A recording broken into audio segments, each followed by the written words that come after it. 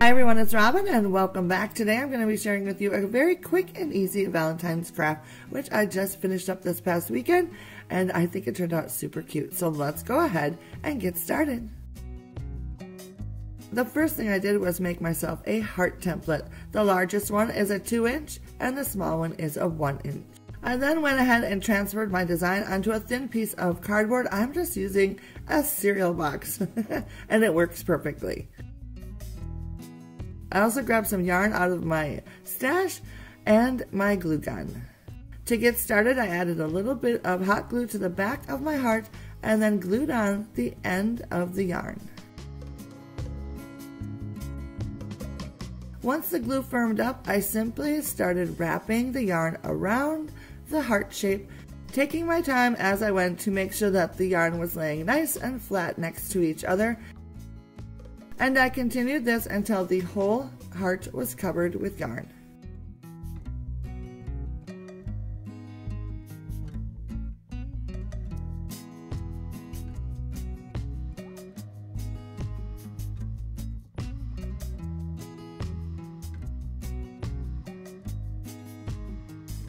I found very quickly that this was a really fun project to do.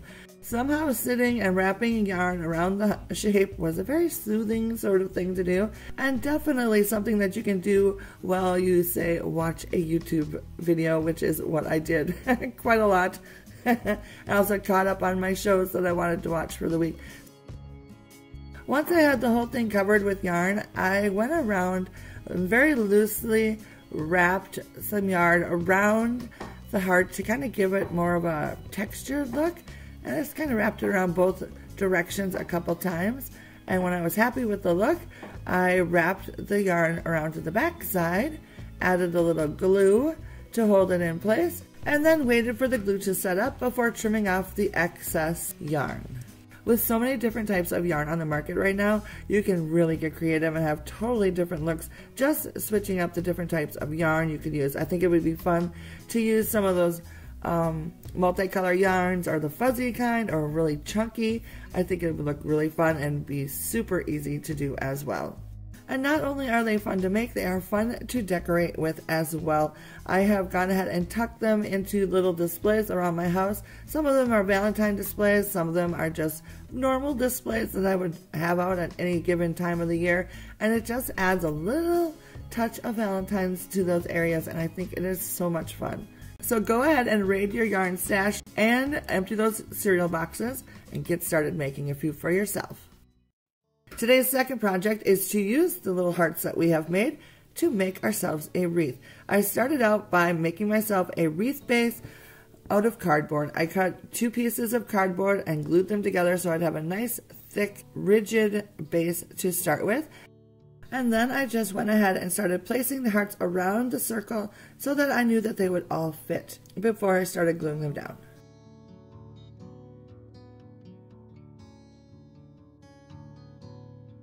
As you can see, I had to readjust them just a little bit to make it all work, but it wasn't too much of a problem. And before you know it, I had them all situated the way I wanted them to be.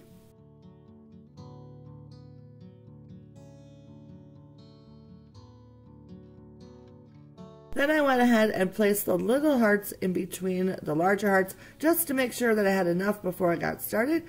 And then it was time to start gluing everything together. I started with the large hearts, gluing each heart down one at a time. I realized quickly that I like to add the glue to the frame itself and then add the heart instead of adding the glue to the heart. I don't know if it really makes much difference, but it was a personal preference for me, so I thought I would let you know in case you would like to give that a try.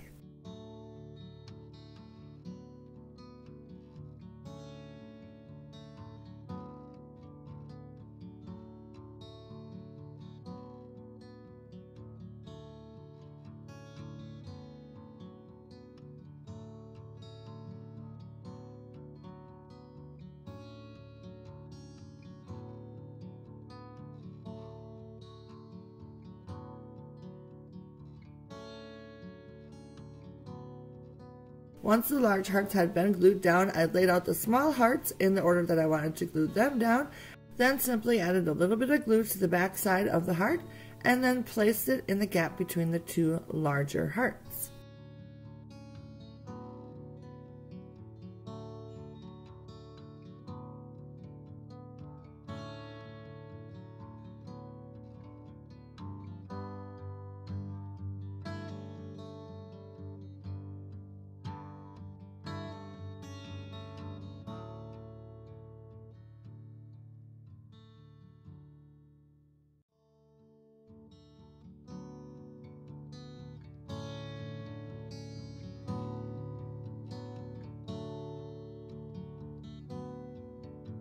I then went ahead and added a hanging hook to the back side of my wreath, and that, my friends, is all that I needed to do to make this adorable looking wreath.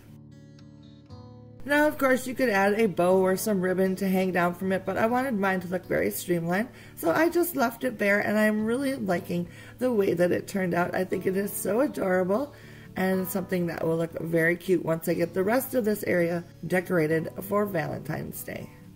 I hope you enjoyed today's quick and easy Valentine's project. It was so much fun for me to do, and I highly encourage you to make yourself some as well. And I will see you next Friday for another DIY project.